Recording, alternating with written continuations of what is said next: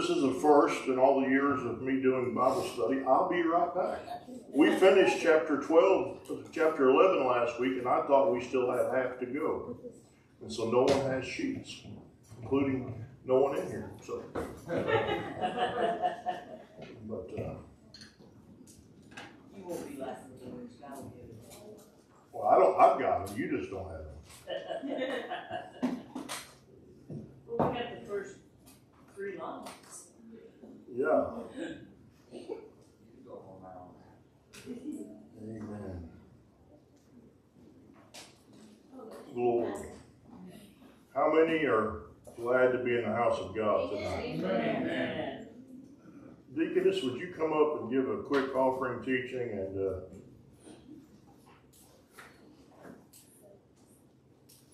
take the offering?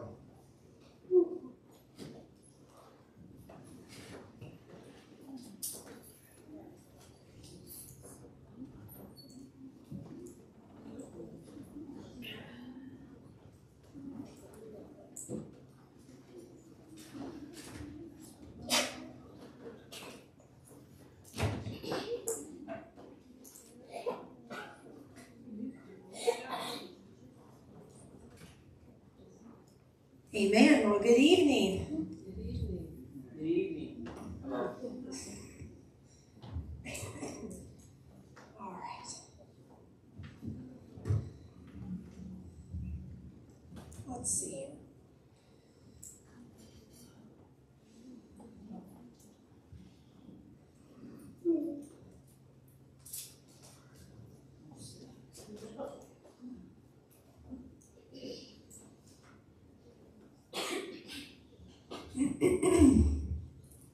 All right.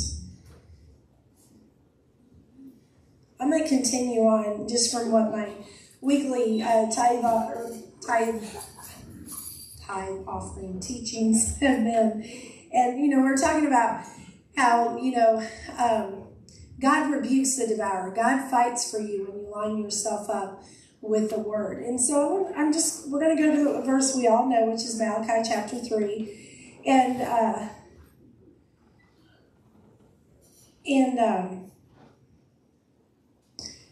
start in chapter 9. Now, how many of you know, I've pointed out many a times where in the Old Testament and the New Testament where we are commanded to bring in our tithes, right?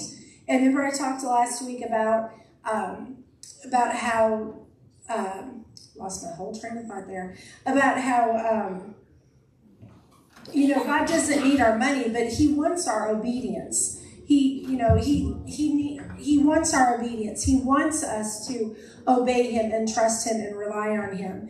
And in Malachi chapter 3, verse 9, it says, "You are cursed with a curse, for you are robbing me." And, that's not a good place to be. You're cursed and you're robbing God. Not a good place to be at all. So, and so then in verse 10, it says, "Bring the full tithe into the storehouse, that there may be food in my house, and thereby put me to the test, says the Lord of hosts, if I will not open the windows of heaven for you and pour out a blessing until there is no more." And then, so if that's not enough, in verse 11, it says, "I will rebuke the devourer for you, so that it will not destroy the fruits of your soil, and your vine and the field shall not fail to bear, says the Lord of hosts." So when you line yourself up with the word, when you pay your tithes and your offerings, because it's both of them, right? It's not just tithes, it's tithes and offerings.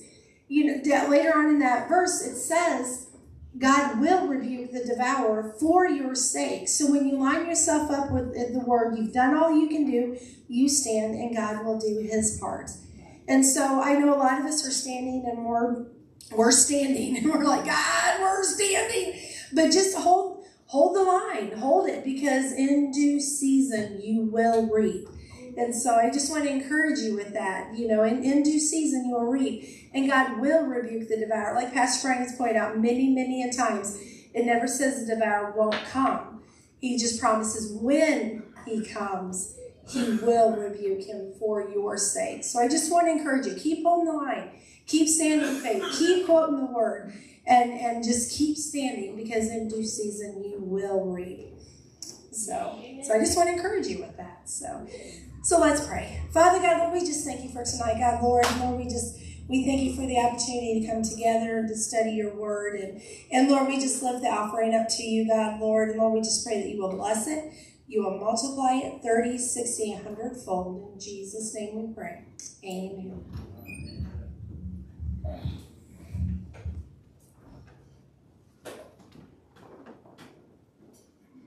Amen. Well, they are printing their sheets. For the record, Brother Mike, can you hold up all those papers right there? I didn't drop the ball. I just printed the wrong sheets. So it's not that I didn't have it prepared. I just had the wrong stuff prepared for you this evening. I forgot that I pushed through. But if you have your Bible this evening, or up on the screen, if you'll turn to 1 Peter chapter 5, verse 7. 1 Peter chapter 5, verse 7. Everybody there say amen. Amen.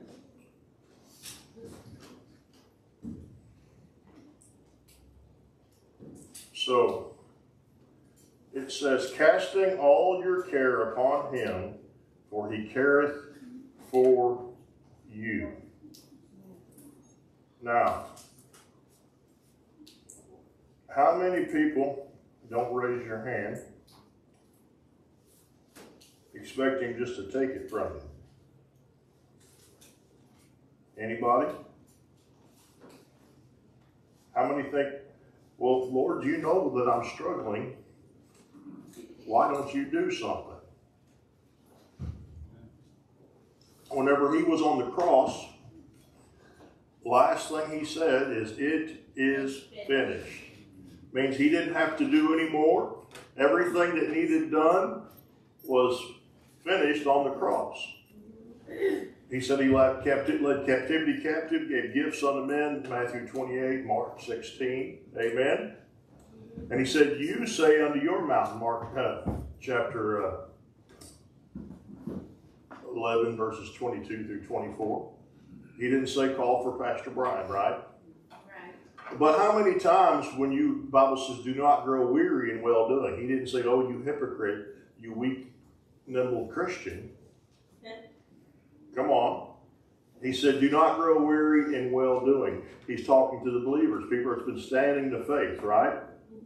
Well, would he tell you, would he encourage, not just tell you, would he encourage you not to do something if it was not only possible, but probable, and for a fact that was going to happen?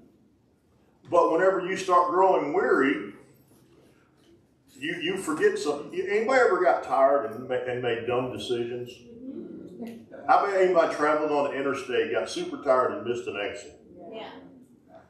Do you know? I'm here to tell you sometimes you might actually miss your exit with the Lord, but not because you were intentional, but because you were tired and your enemy was roaming around like a roaring lion. But the Bible says that he's an imp when we see him. So as I taught in our Overcomers class, just think about a lion that's had all his teeth pulled out. Okay? So he's just a gummy lion. He can roar, but he ain't got no bite unless you allow him. And that means you have to open the door up.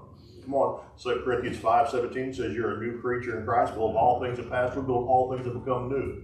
If you're still wrestling with the old, it's because you're feeding the old. Okay?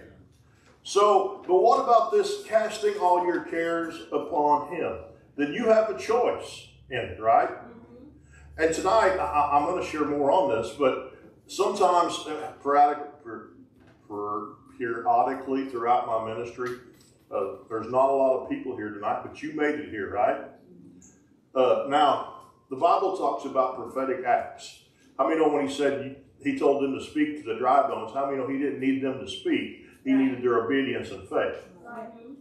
He said, speak to these dry bones to live. But then they come back together. He said, now you got to prophesy life to them, right? Right. He said, lay hands on your belly, encourage yourself in the Lord, right? These are all scriptures. So to cast yourself, you ever just started doing something by faith that felt silly? Yeah. But have you ever not felt better when you acted upon the word? Now, do you need to physically do something for this to work? Absolutely not. That's not what I'm saying. But sometimes to engage your faith, you got to start moving the momentum. So here we have casting all your care. It says, and I'm going to read you some different translations here. Laying all your anxieties upon him, for he makes you his care. Then it says, casting all your anxiety upon him, because he careth for you. Putting all your troubles on him, for he takes care of you. Having cast all your anxiety upon him, because him there is careth about you. Tell God about all the things that make you sad or afraid or angry. Give your thoughts about those things to him, and let them remain with him. Do this because you matter to him. Anybody starting to get the idea? We live in a world where if you were in a pressure cooker, you'd be overdone. But the word of God doesn't return void. Amen. So let's read verse 6 for a moment. Humble yourselves therefore under the mighty hand of God, that he may exalt you in due time. Now there's that season word again. I don't know about you, but we've got used to a microwave society. We expect it now, and we like it now. I don't know, I like it now. You know, I don't want to have to wait for this due season. But it's seed time harvest, right? How many know sometimes during the wait, it knocks off some of those prideful things that maybe could have been a doorway. You still with me? It says, casting all your care upon him, for he careth for you. Be sober. This is that verse I quoted to you all ago. Be sober, be vigilant, because your adversary, the devil, as a roaring lion. I want you to look at as. If you got a paper Bible, so highlight it. It says as. It didn't say he is. Right. As. Walketh about, seeking whom he may devour. How can he devour them? Because he gets them to cast away their confidence. Okay?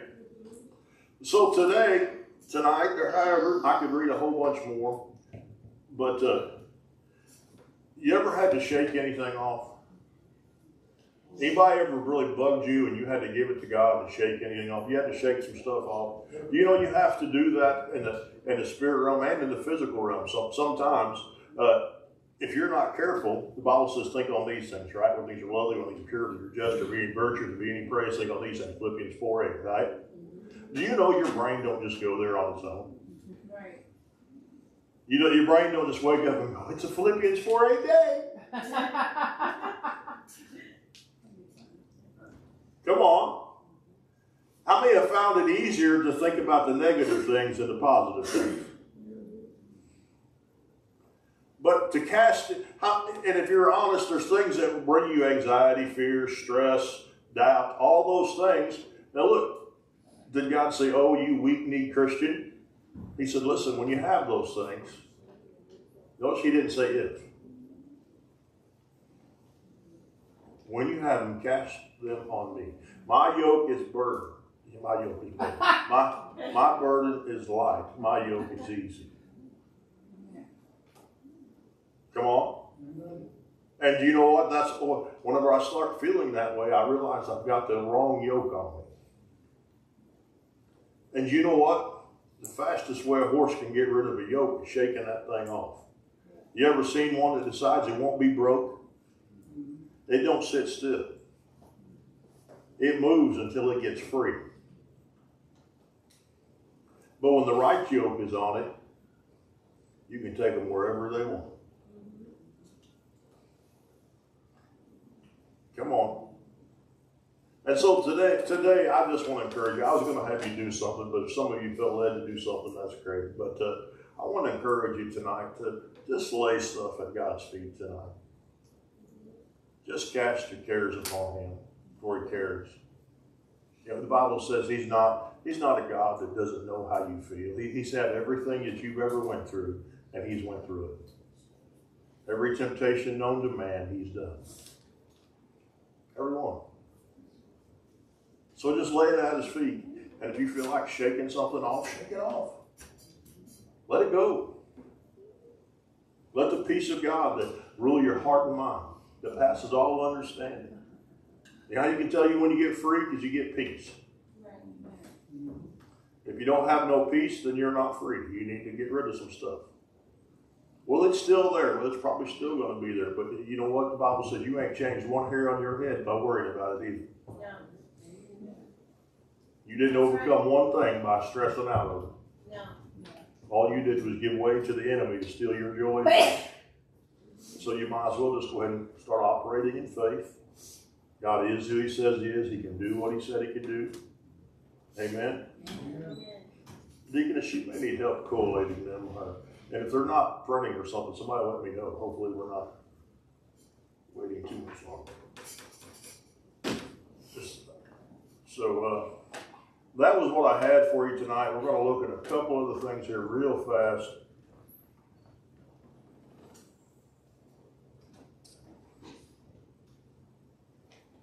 That word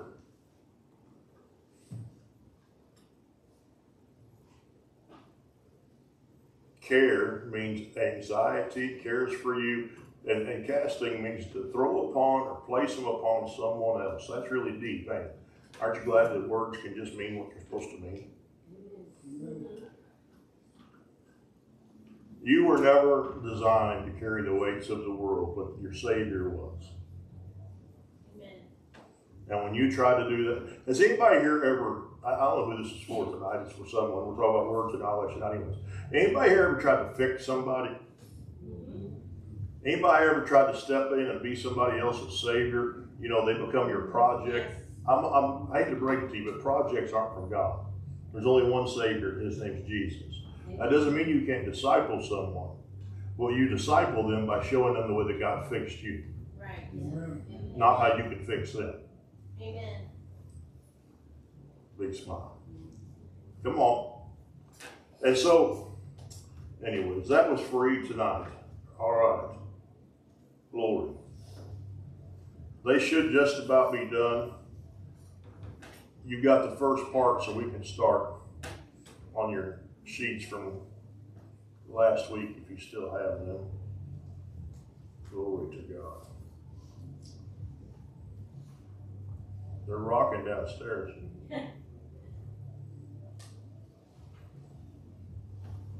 All right, chapter 12, the gift of the word of knowledge. But the manifestation of the Spirit is given to every man to profit withal. For to one is given by the Spirit the word of wisdom, to another the word of knowledge by the same Spirit, to another faith by the same Spirit, to another the gifts of healing by the same Spirit. And we are focusing in on the word of knowledge. Amen? It's given by the Holy Ghost. Is that all you guys had on your sheets? Yes. All right. Well, then you'll have to listen real close as we're going to go ahead and go on. To another, the working of miracles. This is all scripture we've already covered. To another, prophecy. To another, discerning of spirits. To another, divers kinds of tongues. To another, the interpretation of tongues. And we've covered in depth already the difference between your prayer language and the prophetic in the body, and the difference of all that, okay? How many remember all that deep teaching? You can go look at it. I'm not going to reteach it tonight. But all these worketh at the one and self-same Spirit, dividing every man severally as he will. And notice it said severally. And who is the one that gets to decide? The Holy Spirit. The Bible says seek earnestly the best gifts, but it didn't say decide what gifts you are going to flow in. And we see that rampantly today. I'm a prophet. I'm an apostle. I flow in this gift. I flow in that gift. Well, I want to flow in this gift because it's super powerful. Blah, blah, blah, blah. You don't get to choose. You don't get a choice. The only choice you have is being obedient and let the Spirit of God flow through you and keeping your channel open and cleaned out so that the Holy Spirit can use you. Amen? Amen? Look at that. We're coming. All right. Now, 1 Corinthians chapter 12, verses 7 through 11. 1 Corinthians chapter 12, 7 through 11. It's on your first sheet there. The epistle of 1 Corinthians is not a letter written to just one person. It is a letter written to the entire church at Corinth, as well as to the church, the body of Christ. In our day, some folks have thought these verses apply to an individual person, but Paul was telling the entire church to covet or desire spiritual gifts. How many know that God wants the whole church, the whole body of Christ, for the Spirit of God to be flowing today? Amen. You know, how powerful would the church be upon the earth if we were using the gifts that God has given us in these last days? For His glory, not ours. Amen? The Holy Spirit will divide the gifts of the Spirit to every man severally as He wills. 1 Corinthians 12:1. As the Spirit wills. Paul infers here that not every man is going to have all the gifts operating through him. But he said, for to one, not to everyone, is given by the Spirit of wisdom, to another the word of knowledge. 1 Corinthians 12:8. Now before we get in here, we haven't got down here where we're differentiating between the offices and the gifts specifically yet, but we're getting there. But just because God uses you in a gift doesn't mean that is your... Just because God uses you to operate in a gifting doesn't mean that's your gift. Okay? And He's used me in almost all of them, but I know the ones that He's operated in. And you can have several more than one, and sometimes during your life you'll have ones that are more prominent than others. Because who's deciding? The Holy Spirit. As He's following what has got the unction of the Holy Spirit and what He needs in the body of Christ, what He needs you. And you know what? The gifts and callings are without repentance, right? That's one reason why He tests people so much before He starts flowing them in. But you know what?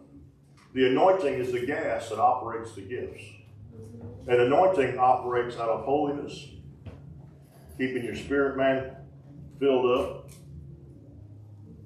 That's free. I'll dig into more of that later on.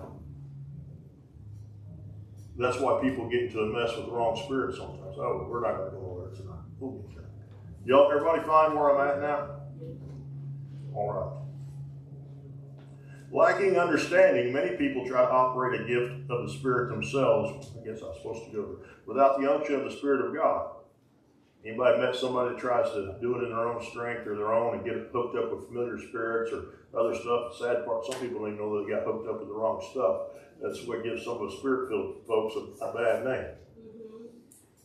Perhaps a gift of the Spirit is manifest in their lives on occasion. They think, now I possess the gift that I can operate it at will. Now, let me tell you what, I'm just going to be honest, everybody here knows that God operates very heavily through me the gift of prophecy. But guess what? I don't walk up to someone and decide I'm going to prophesy to them. And as I've told many of you, if I don't have a word for you, I'm not going to make one up. And if God doesn't give me something, I ain't got nothing. Because I'm His vessel. I don't control the gift controls me. If you'll remember that, you'll be fine. I know it sounds easy, but it's deep when you go there. I don't control the gift controls me. And so many people have gotten that backwards today. I'll say it again, it's worth repeating. We don't control the gift controls us. Amen. Did you have something to say? Yeah, let's say if I was to give a word from the Lord for someone else, I am to come to you to let you know what that word is before giving it to that person. Correct? Yeah, correct. And we're going to get into all that to the official ways that the Lord wants us to operate and do things. How many know the Bible says do things decently and in order? Amen. And that's another reason why people have turned off the Spirit of God, because order has been thrown out. How many know God's not the author of confusion? Right. And when you have chaos and things, we know who's at work. And it's sad because, you see, the enemy, he knows how powerful these Holy Ghost gifts are. So he wants to discredit it. He don't even care if he can get somebody, they think they're doing this or doing that or working or whatever all this stuff is. When you start operating that way, all it does is tarnish and hinders the move of God that God wants to move.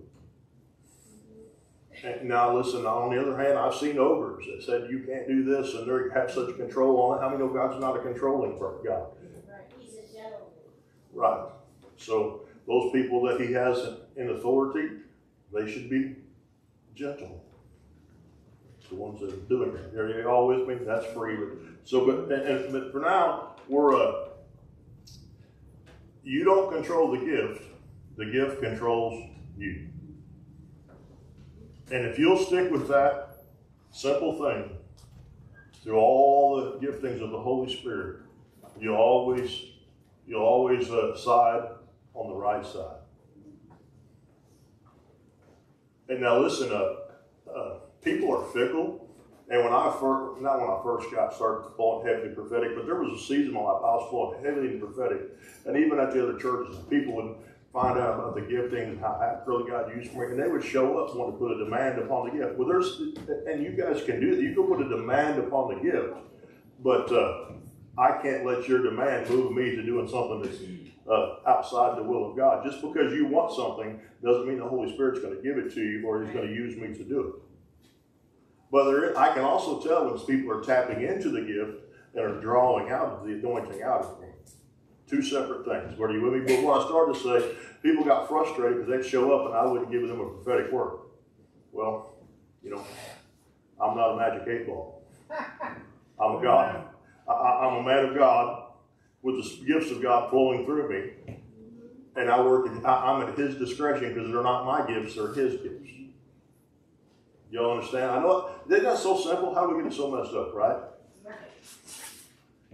So, however, if people try to do that, they will invariably get into trouble because they will be opening themselves up to satanic deception and to a wrong spirit. Now, I've taught them this already through this class many times. Anybody familiar with and I've taught in depth and gave you the scripture. Anybody familiar with familiar spirits? Amen. The enemy has power. But if you're a right believer, you don't have to worry about any of that, right? We just talked about at the beginning of this class. But what happens to people who don't keep their heart right and still trying to flow in these things? And they're not pure. They open themselves up to familiar spirits. Well, guess what? A spirit can't tell the future, but they can sure tell you everything you did today because what they've been doing. They were familiar with you. They've had this demonic assignment following you around. So they'll tell people things that they think they know, things that they know, and then they'll take that as confirmation that this person is flowing to that. Well, how do you know if there is or not? Well, you go back, the Bible says you shall know them by their fruit. People's lives should be in order. Their countenance and how they respond to things should line up with the Word of God. And they should make you want to be more holy. If you're around them and they're flowing with the gifts of God through the Holy Spirit, I'm not talking about goody two-shoes or goody two-shoes or trying to, or conviction and all those things. I'm just saying being around them should make you want to come up. Because it's the Spirit of the Holy Ghost flowing through them. Do you guys understand what I'm saying? I got a bunch of scripture on this, for time's sake. We're going to get there. But so people do flow in the wrong stuff. And so what happens is I have a lot of good friends that are Baptists, and they all of them are Spirit-filled now, praise God. But do you know what? Baptist folk know how to study their Bible. They know how to study to show themselves approved, and they've seen a bunch of people that they wanted to believe in some of the stuff, but they kept seeing people miss the mark or false prophecies, or they weren't living the Word of God. They get in church and feel good, and then they'd go not really live it. And so how they all got filled is they just want to see people live in the Word like they know they're supposed to. Look, they're doing that without the help of the Holy Spirit. They've got the Spirit of Christ that is helping them, but they don't have the infilling. So how much more should we not be better than them? Because that's what they always hear. Well, you guys are saying you're better than me, and you're not even following your word that well. Well, no, you should be showing them the Spirit of God help you. They encourage you. Not that you're better than them. They just make it easier for you. Right. Do you see the difference? So, remember the Holy Spirit operates in line with the Word of God. So what does the Holy Spirit operate in? The Word of God. So anything the Holy Spirit flows through somebody should flow through the Word. Should line up with the Word. You know, it didn't say go bark like a dog 3 times and shake your head around. Kiss notes. What's that? Or kiss Snakes? Yeah, no, we're not a snake handler at church, right? He said, thou shalt not tempt the Lord thy God. And I'm, you know, now I have been, I don't like snakes, and I have been poisoned with a snake bit 2 different times on the way to services and shook it off, and the Lord healed me and restored me. But, you know, there was a time in my life that you had to chase me, you could chase me around the world with a garter snake, but you had to put it down sooner or later. We have to come to Jesus more. Now they don't bother me so much, but I'm not going to go look for them, that's for sure. They don't bother me. But so when you get away, so the gifts of the Holy Spirit operate as the Holy Spirit wills, not as we will. 1 Corinthians 12:1. I already read that one. And when you get away from the Word, then Satan can accommodate you, even with supernatural manifestations. Remember, the Holy Spirit operates in line with the Word of God. The Word says His gifts operate as He wills. So I don't like giving the devil any due. He's a defeated chump. He's lost, and we're not going to talk about him much. But I don't want to gloss over this, because you might say I need some word for that. I remember when Moses went to get the children of Israel to set them free, and he was doing different things as the Spirit led with his staff and different things. And what did the Pharaoh do? He went and got his mystics that were full of demonic things, and they were able to do almost everything that God was doing by the Spirit. Now, the Spirit of God whipped them. I mean, they had snakes, and his snake ate them. You know? But it wasn't that there wasn't things there. And people sometimes discredit that so much this day and time. For now, witchcraft and every other kind of demonic sorcery is on every TV station, every show you watch. And what has happened is desensitized people that stuff is actually real. Now, I'm not saying the stuff on TV you're seeing is real, but they've got you so desensitized you wouldn't even know if it was sitting right next to you. Do you see what I mean? And so, we want to make sure that we're operating in line with the Word of God, flowing in the Word of God, and people are operating around us, that they're operating in alignment with the Word of God. That is the brass tacks, okay? The Word says His gifts operate as He wills. Who wills? The Holy Spirit. If an entire local body of believers will covet the gifts of the Spirit, the Holy Spirit will divide to every man severally as He wills. Not as I will, not as you will, but as the Spirit wills. The word of knowledge manifested in different ways.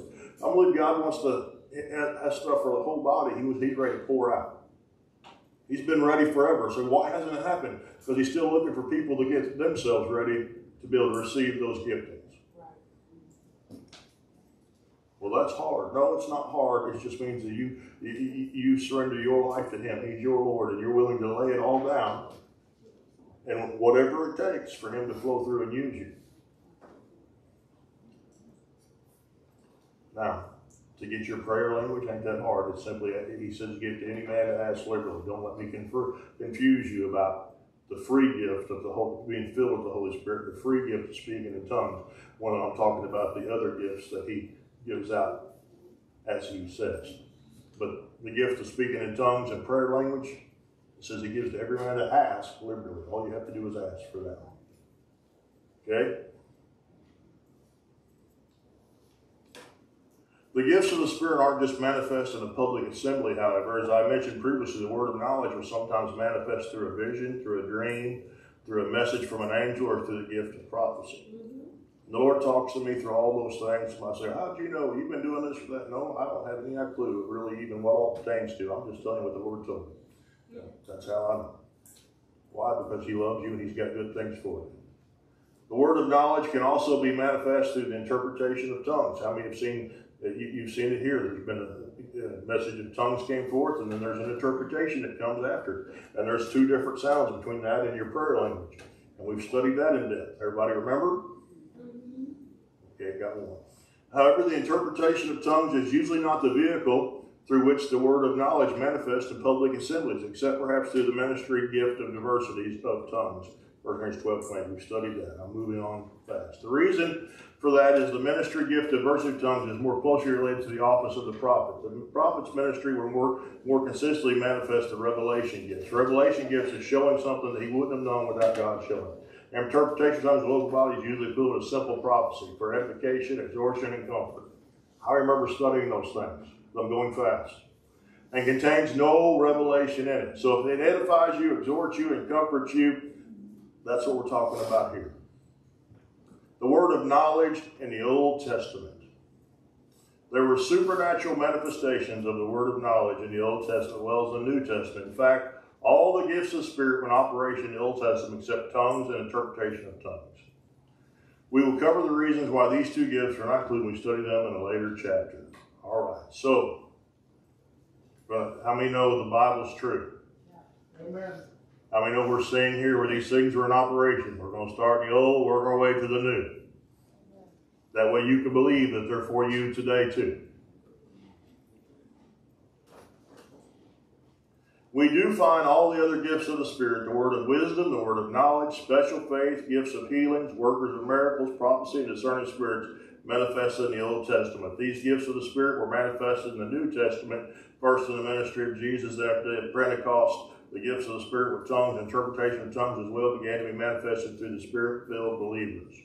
Let's look at the gift of knowledge and how it was manifested in the Old Testament. The word of knowledge to Samuel regarding Saul's donkeys. We find in the Old Testament how the gift of the word of knowledge was used to help recover lost property.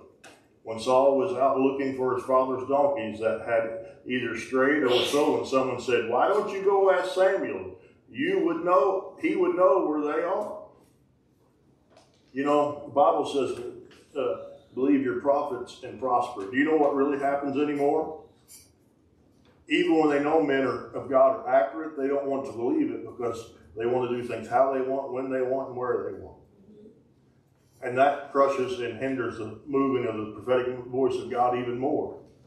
I mean, we just said the Holy Ghost is a gentleman, right? So, people don't really want to hear. Like this one, they said, "Well, why didn't you go ask the man of God? He'd have told you where it was at." Well, I don't want to go ask the man of God. Come on. By the way, if the Lord's dealing with you to go ask the man of God, he's already told the man of God. The man of God just waiting on you to be obedient. 1 Samuel chapter 9, verses 3, 5, 6, 15, 16, 19, and 20. And the asses of Kish Saul's father were lost. And Kish said to Saul his son, take now one of the servants with thee, and arise and go seek the asses. And when they were come to the land of Zuph, Saul said to his servant that was with him, come and let us return, lest my father leave caring for the asses, and take thought for us. And he said to him, behold, now there is in this city a man of God, and he is an honorable man. All that he saith comes surely to pass. Now let us go hither. Now, listen. I know I've been talking really plain. There's been so many false prophets in the last 20 years, especially the last 10 years. Do you know what people really found when they find a prophet that's true, a man of God that's accurate, that's not just popping off every time he feels like it out of his flesh? Guess what? They trust to go ask the man. They know who they are. But notice it didn't say there was one in every city. God wants one operating in every body, but you need to know they're the real deal, to put it point blank.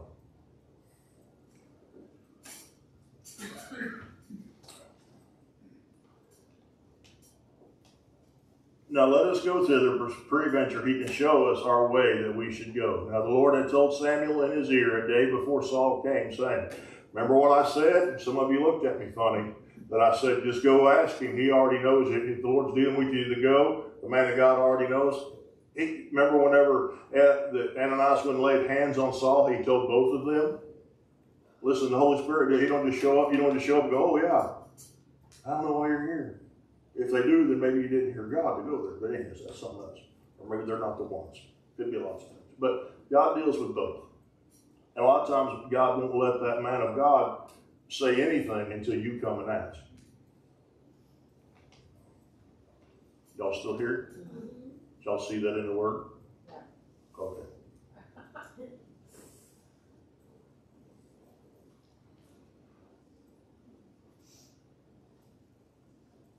Tomorrow, about this time, I will send thee a man out of the land of Benjamin. This is what God was saying to Saul. Lord, God told Samuel about Saul. And thou shalt anoint him to be captain over the people of Israel, that he may save my people out of the hand of the Philistines. For I have looked upon my people, because a cry has come unto me. Now, hold on a second. I'm going to meddle for a moment. They were wanting a king. How many know the Bible says God will give you the desires of your heart? And He will. But that doesn't mean always your desires are good for you. Here they wanted a king. He tried to talk them out of it. They wouldn't have nothing else. He said, fine, I'll give you a king. He eventually got the right one in there. I'm not saying he didn't. He gave Saul an opportunity to do what's right. Prophetically ordained him. But some people think just because God goes and gives into something, that means that God is in all those things. We need to make sure that we are about our Father's business, not trying to get our Father to be about our business. That is the safest way to be. Y'all still here? And Samuel answered Saul and said, I am the seer. Go up before me unto the high place, for he shall eat with me today. Tomorrow I will let thee go, and will tell thee all that is in thy heart. And as for thy asses that were lost 3 days ago, set not thy mind on them, for they are found. At whom is all the desire of Israel? It is not on thee and all thy father's house. Of course, Samuel only knew what God revealed to him, because if Samuel knew everything, that would make him omniscient or all-knowing. Samuel had a word of knowledge for Saul. So, so many times when people start dealing with people that operate heavily in a word of knowledge, they think, that person knows everything about me. They're like reading my mind, like some psychics try to say. But that is nothing like the word of knowledge. They have a piece of the word of knowledge, a piece of knowledge right from God's mind, dropped right in the heart, only about that subject. And that's all they have. That's how a word of knowledge operates. Okay? And that's not the same as discerning of spirits, which is a whole other way that God does read your mail. And we can get to that later on.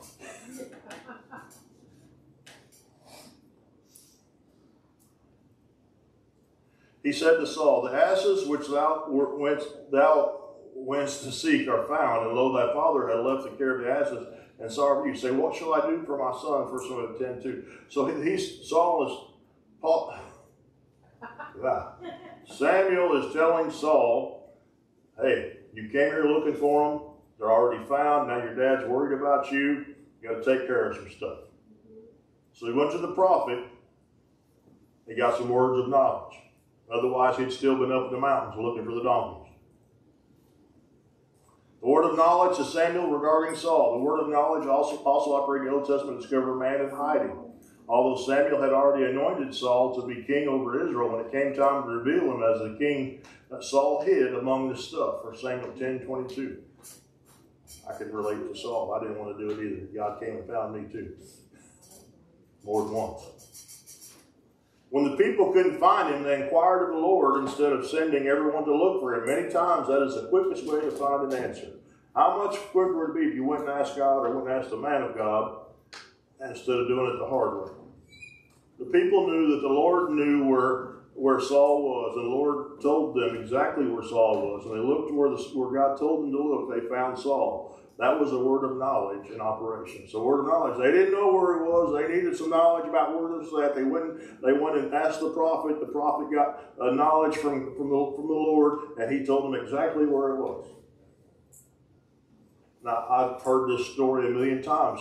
It could be simple. I lost my keys. I called the man of God. He prayed, and the Lord told me right where my keys is at. That's happens all the time. You might say, well, that's trivial. It's still the beginning of a word of knowledge. When you have faith to believe for that, you'll start believing for more. Amen. And when I say he told you where you're at, I didn't say you had an inkling. He literally said, did you check on the calendar back there on your back dryer washer? I believe there's something sitting there. And they tell you exactly. You go back, my keys. How did you know that? Well, because the Lord told me. What do you mean the Lord told you? Y'all still with me? Now, did I have any control? If that was me giving you that prophetic word, did I have any control over it? No.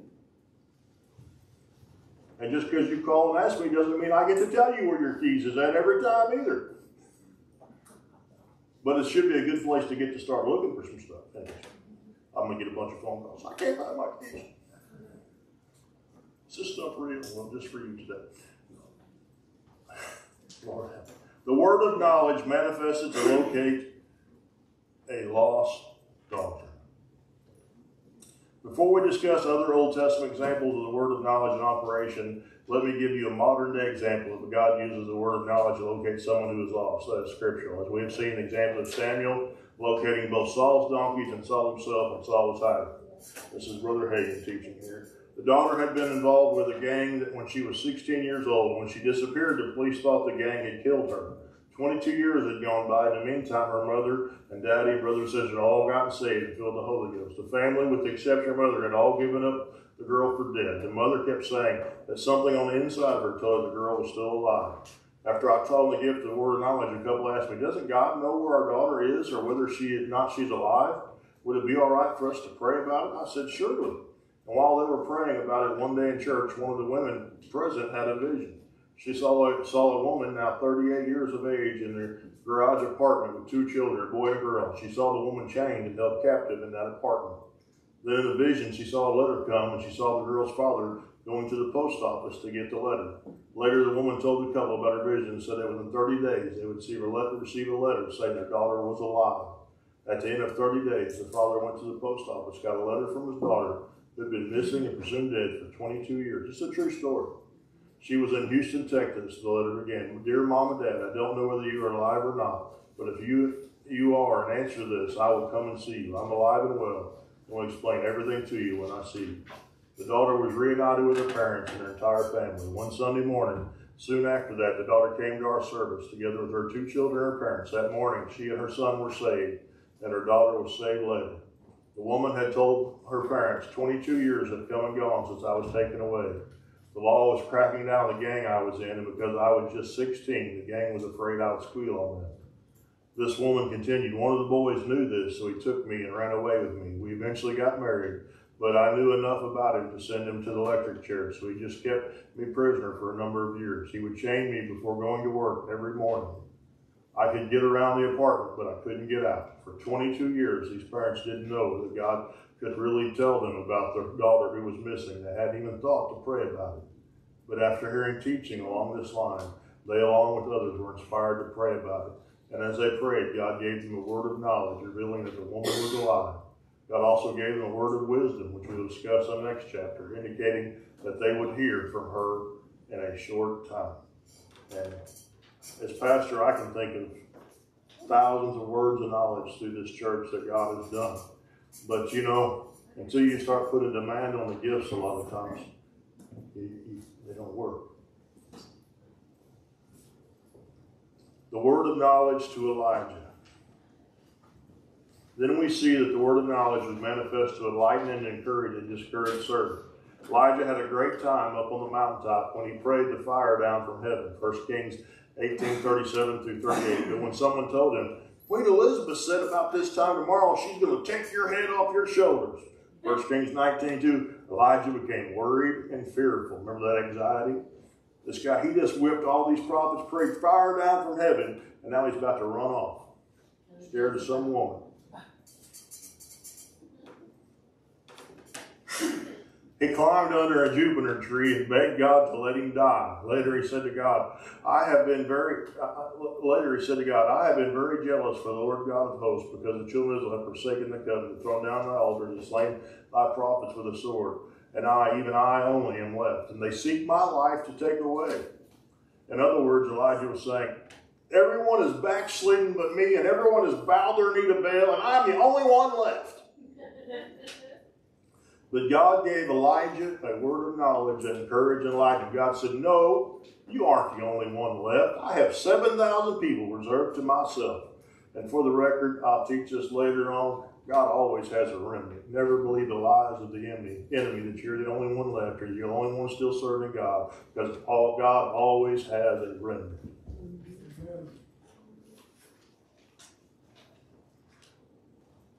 Elijah couldn't have known that any other way. I'm sure it encouraged him to know that he wasn't the only one left. That God had 7,000 who hadn't bowed their knees to Baal. The word of knowledge to Elijah regarding Gehazi. The word of knowledge was also used in the Old Testament to expose a hypocrite. How many know God can expose hypocrites? When Naaman was healed of leprosy and wanted to give the prophet Elisha changes of remnant and silver and gold, Elijah refused it. But his servant Gehazi ran after Naaman and lied to him. Think about that for a minute. The gumption it takes to serve a man of God that accurate, that powerful, and think that they can run ahead and lie and take advantage of the giftings of God. But yet it happens every day, unfortunately. So Gehazi followed after Nahum, and when Nahum saw him running after him, he lighted down from the chariot to meet him and said, "Is all well?" And he said, "All is well, my master has sent me," liar, saying, "Behold, even now there be come to me from Mount Ephraim 2 young men of the sons of the prophets. Give them, I pray thee, a talent of silver and 2 changes of garments." And Nahum said, "Be content, take 2 talents. And he urged him, and bound 2 talents of silver in 2 bags, and 2 changes of garments, and laid them upon 2 of his servants, and they bare them before him. And when he came to the tower, he took them from their hand, and bestowed them in the house, and he let the men go, and they departed." Nahum was so thrilled to be healed that he gave him twice the amount of money Gehazi asked for. And Gehazi hid it because he was a thief as well as a hypocrite and a liar. And when Elisha asked Gehazi where he had been, he said, "Thy servant went no whither." "I didn't go nowhere, boss. I've been here all day." Elisha said, "Well, went not my heart or spirit with thee when the man turned again from his chariot to meet thee?" And how could Elisha be sitting in his own house and yet know what was going on several miles away? God revealed it to him through a word of knowledge. God gave Elisha a supernatural revelation of what happened, and it exposed Gehazi a hypocrite. And the Lord uses this with me all the time. How many have found it to be true?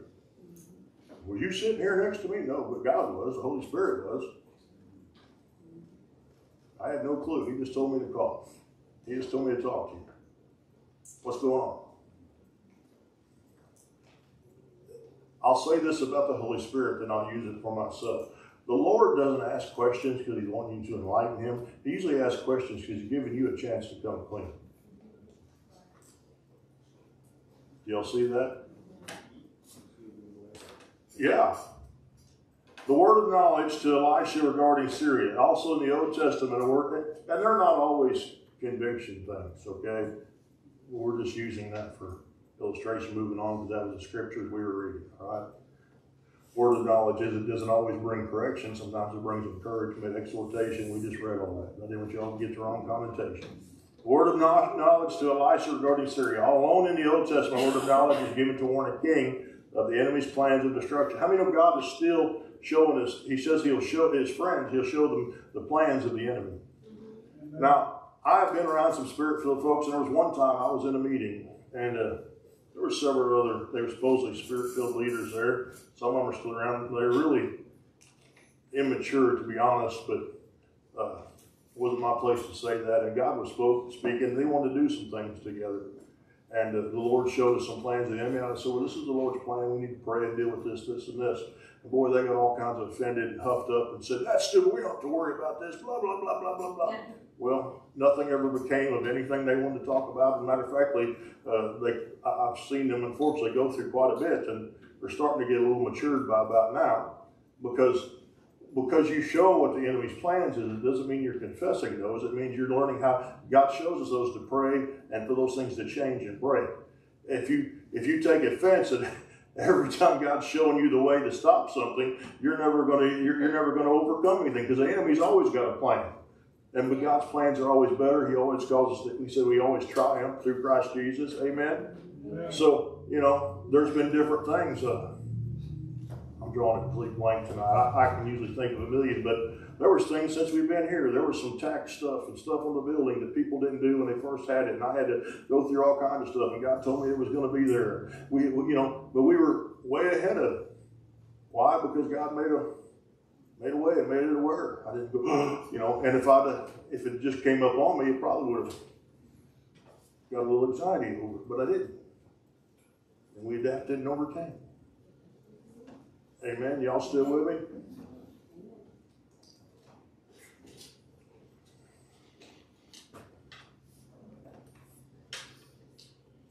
Then the king of Syria warred against Israel, and took counsel with his servants, saying, In such and such a place shall be my camp. And the man of God said unto the king of Israel, saying, Beware that thou pass not such a place, for thither the Syrians are come down. And the king of Israel sent to the place which the man of God told him, and warned him of, and saved himself there, not once nor twice. Therefore the heart of the king of Syria was sore troubled for this thing, and he called his servants and said to him, Will ye not show me which of us is for the king of Israel? Who's telling this guy where we're going to be at? Listen, that's one thing that's great about the word of knowledge. It's like, who keeps telling these people my plans and they're always ready for it? Think about it. That's what the God we serve. That's the Holy Spirit. The word of knowledge. He just keeps telling us his plans are ready every time. But see, if you let the enemy, you'll get the wrong thing. And I've seen people getting fear over a word of knowledge. Well, that's what's going to happen. We better prepare. Man, come on. You really think God showed you that you prepare for the worst? Well, he said prepare for the famine. That was a little different. And even then, he was showing you how to overcome it, not get through it. Right? Amen. And one of his servants said, None, my lord, O king, but Elisha the prophet that is in Israel. Tell the king of Israel the words that thou speakest in thy bedchamber. Man, who told him?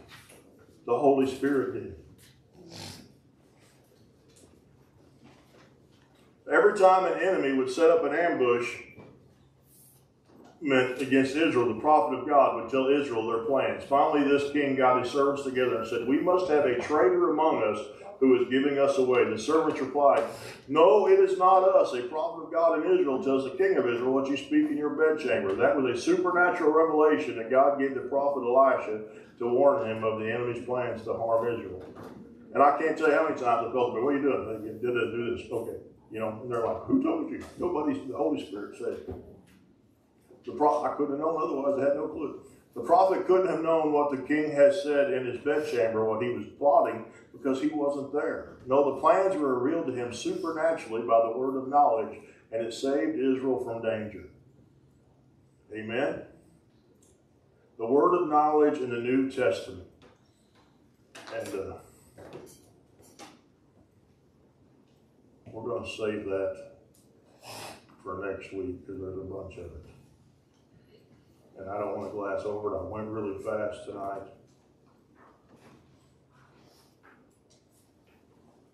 So we'll finish the word of knowledge next week, starting in the New Testament. And then the week after that, we'll be into the word of wisdom. Does anybody, I know I've been going fast, but if you'll, in my spirit, I can see where you guys are starting to get a better understanding of what a word of knowledge is. So it's not such a mystical term. Everybody getting that so far? Some of you are looking at me straight. No. If not, no. All right. Deaconess, will you grab the microphone? It's 8 o'clock. Rebecca's already got her hand up. She's volunteered to go to the bathroom first.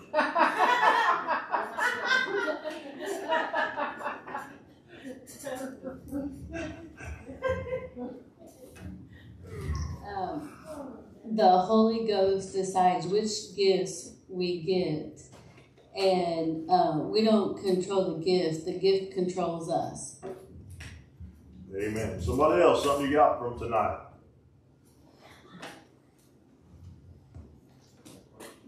Yeah. Page 5. Right before where it says the word of knowledge to Elijah.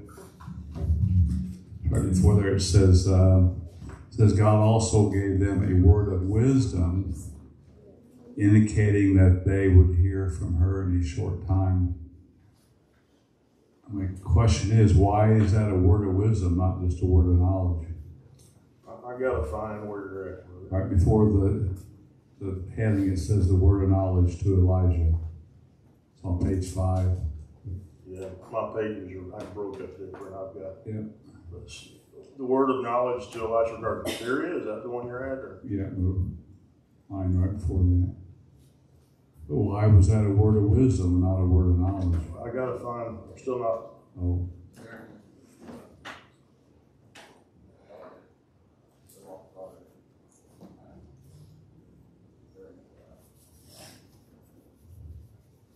That's where the daughter was, reunited with her parents after 22 years.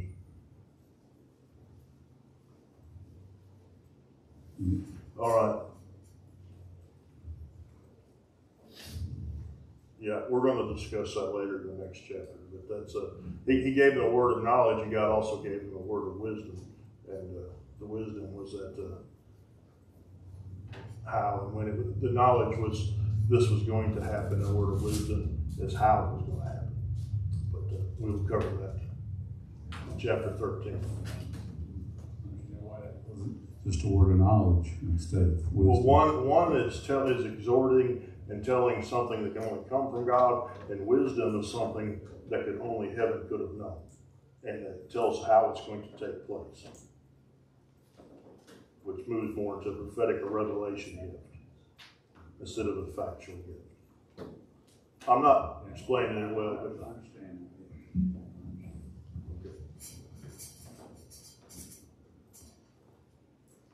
Because they knew where they were at, but not only did they know where they were at, they told her how she was going to come. Yes. Just not facts, but had revelation. Hopefully I did that justice. Sister Heather.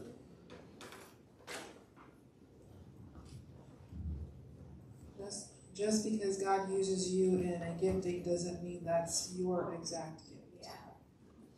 Amen. Amen. But how many know God does desire to use you? Please don't take nothing else away from that.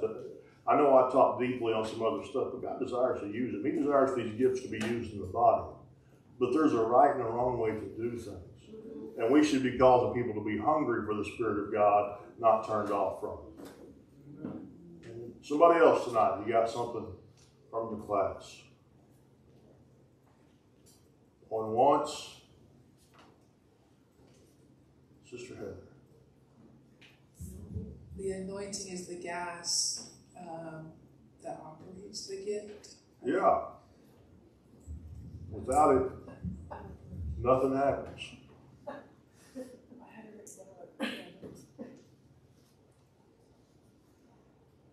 Anybody else tonight? Brother Don.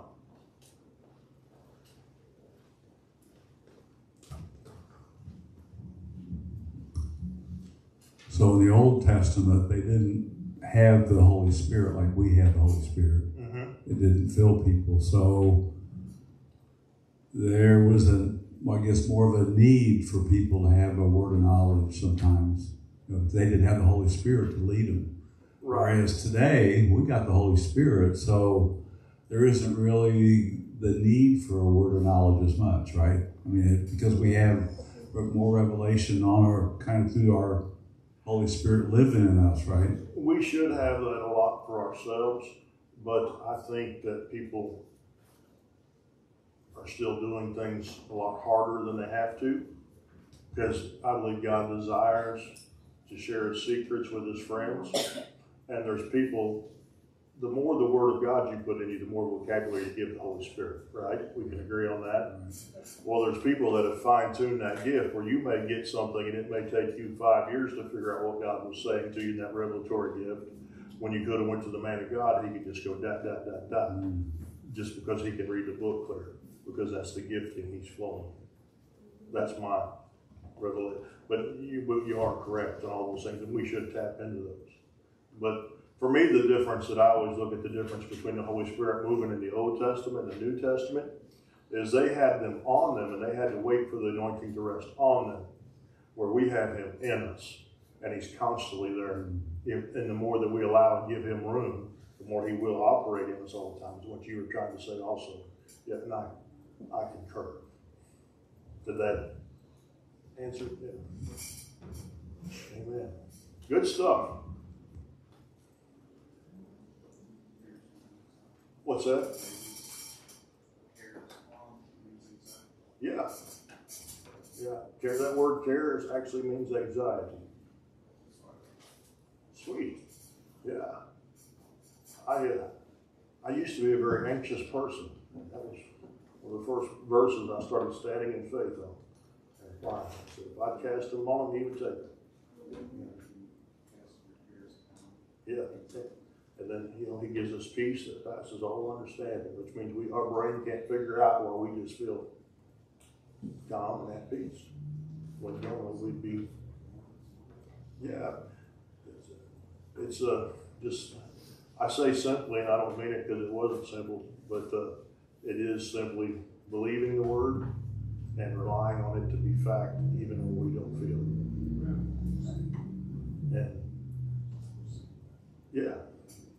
And so when you quote that word, you say, Lord, I see it in your word, I'm standing on faith. And the enemy may come in and try to bring even more anxiety for a minute, but the more you stand, the Bible says you resist the devil, he will flee. Then all of a sudden, peace starts to come rolling in. It's not what you feel, it's what you know. Right. So that is, and then the peace rolls in. So, anybody else get something out of it? Brother Don's had a good question. He's making me work up here tonight.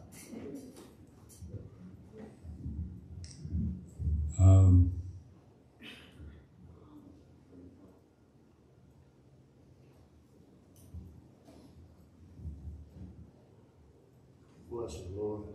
It'll come back. In Jesus' name. It'll come back. It's good. I shouldn't have messed with it. This was a good night. Thank you. Amen. Anybody else got something tonight you're taking away? I believe that God wants you to operate in the gifts of the Holy Spirit. Yes. Amen.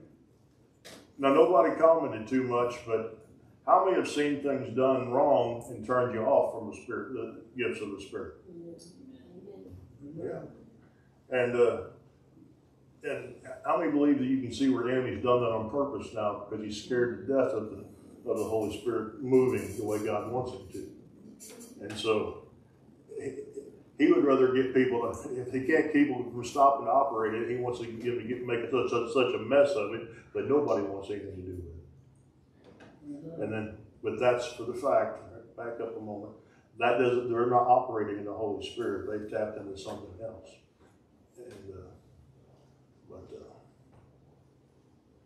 someone say, well, how would you, yes, ma'am.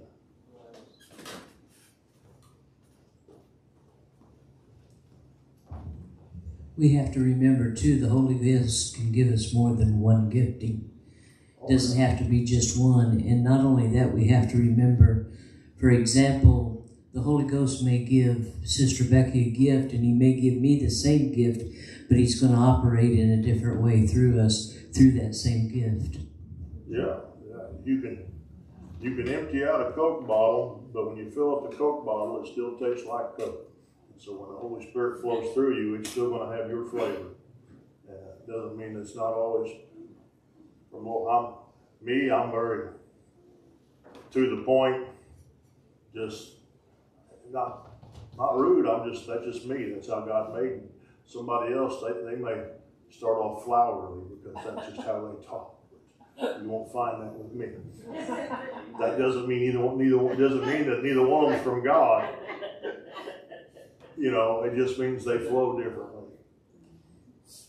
Thus says the Lord, today it will be thy day. No, sorry, Lord. Anybody else tonight? Did you get something? How many believe that God wants you to operate in words of knowledge? Yes. How many believe that God wants you to put a demand on words of knowledge? Amen.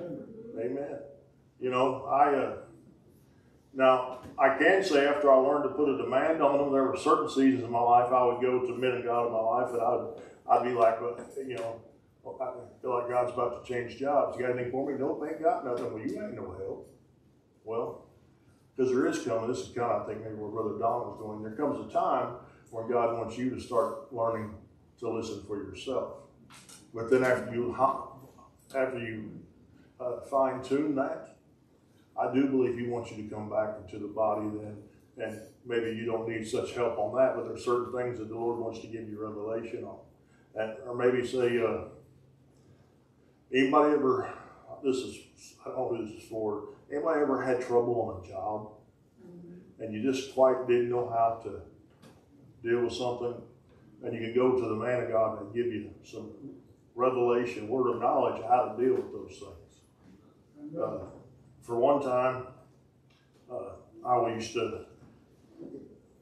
when I left the mines, the Lord told me to go into full-time ministry. And I hate to tell you, but I wasn't completely obedient. It wasn't the easiest time of my life. I know nobody can probably believe that, right? No, completely obeying the word of God and all. And there's nothing wrong with working and ministering. God calls you to do that. Paul made sense, but the Bible says the just shall live by faith. And when you're called into the ministry, that's what God has called me into. And so I left the mines. To make a long story short, I went to work for a directional boring crew again. Thought it was a perfect job, man. It's supposed to be Monday through Friday. I could have all the weeknights off and weekends off, do all the ministry. I could get some rest. In my mind, it was the perfect job. Well, then they started working me all kinds of hours, and they kept they bumped me up. I became a foreman and a superintendent foreman, all this stuff, and then it was making it very hard to make church services. And I was like, well, Lord, why is this getting so hard? And you're like, where's the word of knowledge coming? Well, I started asking, and I wasn't getting much. So then we were in Rollins, Missouri, and we were drilling down. There's a whole new road there. Nobody probably knows anything about direction boring, and that's okay. But we were drilling down, and we were about a quarter mile out. And the young man I had working for me at that time, he was very motivated for himself. And when you do that, you have this device that you go over the ground, and it reads electronic in the head, tells you how deep you are, what angle you're at, where you're going.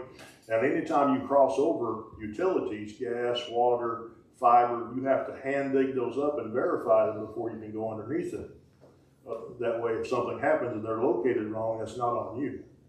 Well, I hand dug them up, verified it. I got this young man up there, and I can read it here. And I stopped 4 times. I had to check in my spirit 4 times. And I asked him to get me another reading. I said, well, can you see it? No, it's fine.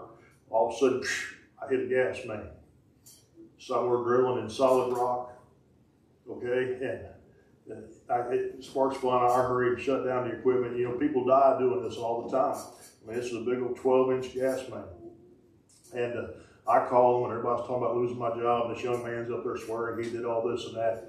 But when I shut off the machine, the Holy Spirit had prompted me and told me to save it, and you have to save it. And I saved that last reading that he sent me for proof.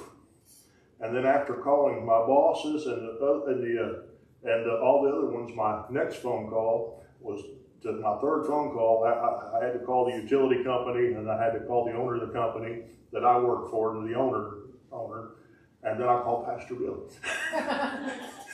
I said, I made a mess. Pastor Billy worked full-time till that. I was like 40 miles away from him. I just called and asked him to pray. Do you know who the first person on the scene was? Pastor Billy. Drove all the way over there and said, Brian, God told me to tell you this, and this is what you say, and this is what you don't say. And he said, you saved this, didn't you? He read it all out. And then God turned it into... I didn't understand that. Every week. And then God turned it into an evangelistic opportunity. So here's my pastor, and there's a bunch of other guys I work with. And at work, when you have a gas main, I hope this is for somebody tonight. When you have a gas main, you got to dig up on either side of it, and then you got to pinch it off so that you can fuse it back together. We're digging in solid rock, scraping, busting through, gas going everywhere still. And these guys are asking for me and Pastor Billy to pray because they're afraid they're going to get blown up at any time. And then they've been watching me all this time, and at that time they called me preacher. They said, "Preacher, you better really be doing something. We're all going to die here." I said, "No, we're not." And of course, nothing happened out there. And all those guys are with the Lord. But that word of knowledge that Pastor Billy obeyed and came gave me peace in the midst of a very traumatic thing. And it wasn't a small thing. I mean, it made national news. Not the only time I've made it in my life, but, some of them were good. But I don't know who that's for, but that, God cared about me. That wasn't, what I'm saying? It was something very, very personal to me. He didn't have to, but he did. And he knew my heart. I wasn't trying to skin him. So I hope that's for somebody. I've gave probably thousands of people here. You all can probably think of many more, but to me that always just ministered to me that he didn't have to do that, and that the prophet Pastor Billy was willing to drive all that way over to give me that word. He dropped everything he was doing, you know. So, anyhow. Any other questions, thoughts, or comments? We're going to get out here a decent time tonight. All right. Well, Deaconess, will you come take prayer requests and close us in prayer?